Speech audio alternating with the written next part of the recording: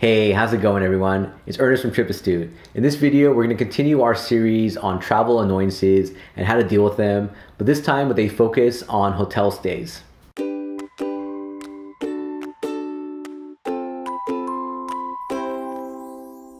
A few months ago, I did a video on air travel annoyances. This is actually part 2 of that video, so if you haven't seen it, make sure you watch it. This list is focused on hotel annoyances and pet peeves. I'm hoping you can all relate to some of these things and maybe even gain an insight or two on how to deal or avoid these issues. Before I run through the list, if you're new here, welcome to our channel. Trip Astute is a travel channel that is focused on sharing ways to make travel easier, affordable, and more enjoyable. Traveling can be stressful and expensive, so we're looking for ways to help you maximize your experience through travel tips, points and miles, and innovative gear. If that sounds interesting to you, please consider subscribing. So let's jump into my top 13 hotel travel annoyances. Number 1, no safe in your hotel room. You all know that I prefer to keep my passport in the hotel safe while I explore with a photocopy in my wallet. This works great until you get to a hotel that doesn't actually have a safe, or even worse, has one that doesn't work properly. You usually have a few options in this situation. One is to ask the front desk to lock your valuables in their safe. This can work well, but it usually means that you won't have access to your valuables until the end of the stay. The second option is to lock it in your suitcase. If you're going to lock your suitcase at the hotel, I recommend using a non-TSA friendly lock for this purpose, since it's possible to open them with a special key.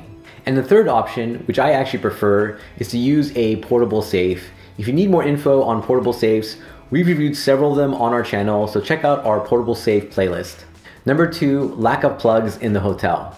This one drives me insane. You check into your hotel and realize that the only accessible plug is along the side of the bed or hallway. It's definitely not a good place for your phone or tablet, especially if you're walking to the bathroom in the dark. There are a few ways to get around this issue. One option is to use USB ports on devices like alarm clocks and TVs. Some TVs have to be on in order to power the port, but some provide a constant charge even when they're off. Another method that I've used to charge my devices is by using a large USB battery pack, then charging the battery pack during the day. I used this when I did a homestay in Vietnam, and my travel group only had 2 outlets for 6 people. Finally, I do have 2 gadgets that directly address this issue. I recently picked up a cool device that allows you to charge an iPhone on the outlet. It's called the Orbit iPhone charger, and it's made from a company called Hip Product Factory. I think this is a nice and compact solution, especially if you're worried about stepping on your phone at night. The other device is from Anker. It's called the PowerPort Cube. It's basically a portable power strip that's shaped like a cube that includes 3 main plugs and 3 USB ports with their proprietary Power IQ technology. These type of devices can really help with dealing with the lack of plugs and even plugs in a difficult or inconvenient location. Number 3, noisy hotels. I have to admit that this has happened to me so many times at different hotels, even fancy ones. I've woken up in the middle of the night by drunk hotel guests yelling in the hallway. I've also had situations where my room was right next to the elevator and I could hear it all night passing by my room wall. Since I'm a light sleeper, it felt like torture.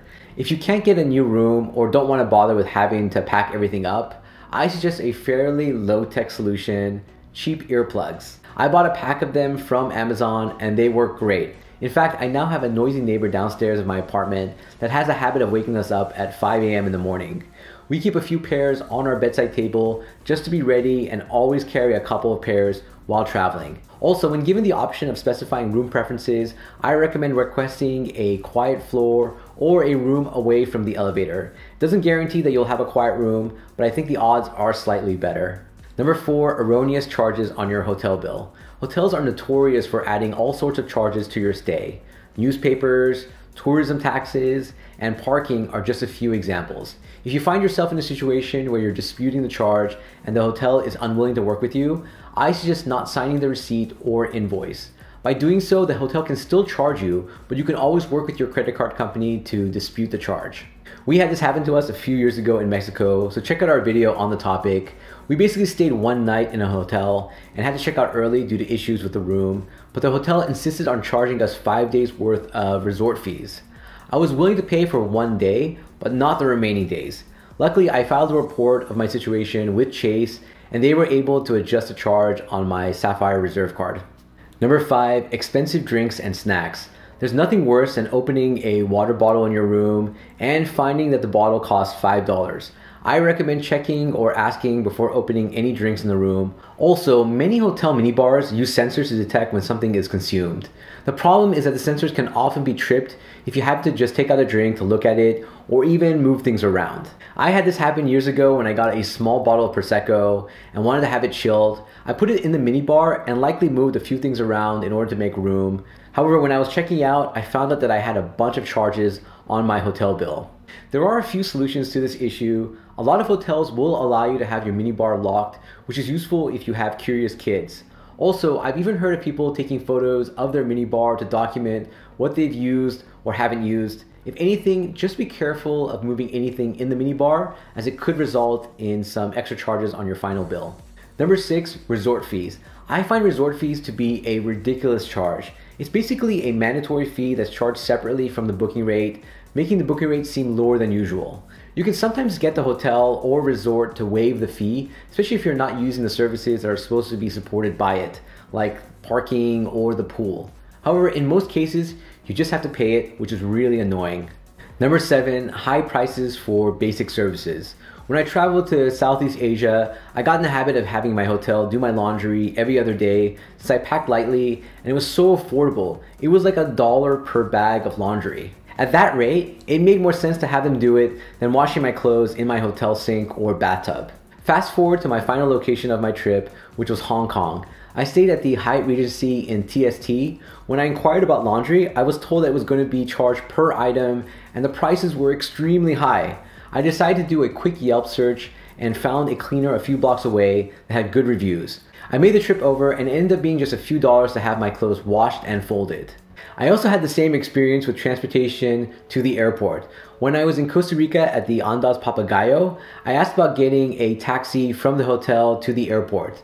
I looked online and saw that the charge for most of the local operators was under $20.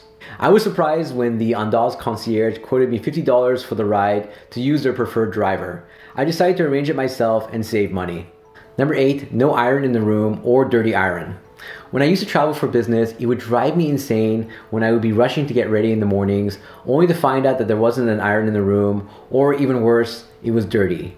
I remember this being an issue too when I was in the military, since we would often starch our uniforms, which would leave a residue on the iron, and sometimes even result in burn marks. This always seems to happen when I'm in a hurry too, which is no fun. A good tip for dealing with wrinkles is to hang up your clothes in the bathroom during a shower. The humidity should help with removing the wrinkles. Also, I recently discovered merino wool dress shirts, which are amazing. I got one from Hardvark that is lightweight and very wrinkle resistant. We actually did a video a while back on merino wool clothing and why it's a great fabric for travelers.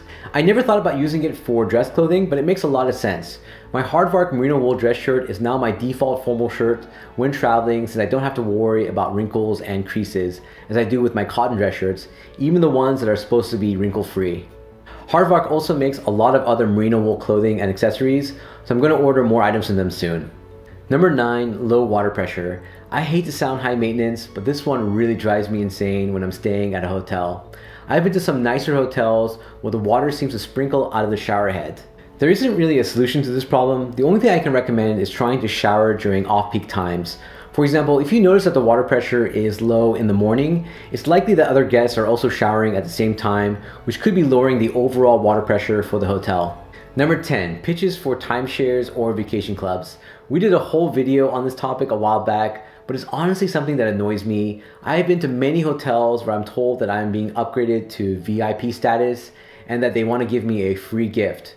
When I go to pick up the free gift, it's basically a bag of swag and goodies, but then I'm told that they want to give me a tour of some of the VIP benefits. This happened when I stayed at the Sheraton at Black Rock in Maui, and I literally gave them back the bag and told them that I wasn't interested. I wasn't trying to be a jerk, but I've been to so many of these presentations to know that there's always a catch. And since I feel like my vacation time is so valuable, I don't want to waste any time being pressured to buy a timeshare or membership into a vacation club. Also, have you ever won a free hotel night or vacation only to find out that there's strings attached? Just like my earlier point, don't fall for it. Fiona and I recently went to a local wedding show and they were running a giveaway for a free vacation to Hawaii. Guess who won? Both Fiona and I received calls saying that we were one of the winners. Even though we entered separately, it was pretty obvious that everyone won the contest and that it was a ploy to get people to go to presentations. Again, just be careful. It's like the old economic saying, there's no such thing as a free lunch. Number 11, late checkout fees.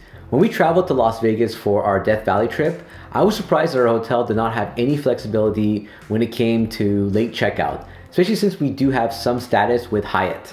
They did offer some options, but all seemed a bit pricey. Since our flight wasn't until the late afternoon, we opted to have the hotel hold our bags instead. Most hotels will offer this service without any extra charges, so it's worth asking if you're not able to get a late checkout. When requesting a late checkout, you're almost always better off asking the day of your checkout versus earlier. This is because the front desk won't actually know if the hotel is fully booked until the day of. One additional tip when checking out, I recently heard a story about a couple that checked out of their hotel by simply leaving their keys in the room. They were surprised to get a bill a few days later for additional nights of stay. Apparently someone broke into their room after noticing them leaving and was able to use their keys and essentially extend the stay. I always assumed that hotel keys would deactivate, but apparently they don't. So make sure you're officially checking out of the room, and instead of leaving your keys in the room, I suggest leaving them at the front desk. It's probably a good idea to also review your final bill in case there are any other discrepancies. Number 12, confusing policies. I just like it when hotels have policies that affect some guests but not others. An example is the Hyatt Place policy for free breakfast. I actually love the Hyatt Place brand, and I've been able to get some great redemption rates with them. It used to be that the hotel offered a basic free breakfast during your stay. Now only members of the World of Hyatt loyalty program who book their reservations directly with Hyatt are eligible for the free breakfast. And they now have someone checking as soon as you sit down to enter the breakfast area. Needless to say, it's confusing for a lot of people. For example, let's say you have status with Hyatt, but you use the Chase travel portal to book your stay. This means that you would not be eligible for the free breakfast. I just think it's an extra hassle for everyone, both the hotel guest and the staff that has to enforce the policy. I wish hotels would just keep it simple and make these types of benefits inclusive for all guests. Number 13, not getting the points for your stay. This is for you points and miles nerds. There's nothing worse than paying for a stay only to find out afterwards that you didn't get the credit. While you can often request the missing points, it can be a pain and take a while to get resolved. I recommend verifying during check-in that your loyalty number is listed in the booking, especially if you booked from a third-party site like the Chase Travel Portal or Expedia. The front desk should be able to confirm it. It might even remind them or encourage them to give you additional perks or upgrades due to your status. While I probably sound a bit crabby for putting together this list, I still love staying at hotels, and I think it's important to always keep your cool and treat people with respect even when things go wrong. I know that things just happen sometimes, and oftentimes no one is at fault. If anything, don't let one or two bad experiences ruin your vacation. What are your travel pet peeves and annoyances when staying at hotels? Do you have any other tips? Please share in the comment section below. If you enjoyed this video or found it useful, please give us a thumbs up and consider sharing our video with others. It really helps us with growing our channel and our community. Until next time, travel safe and travel smart.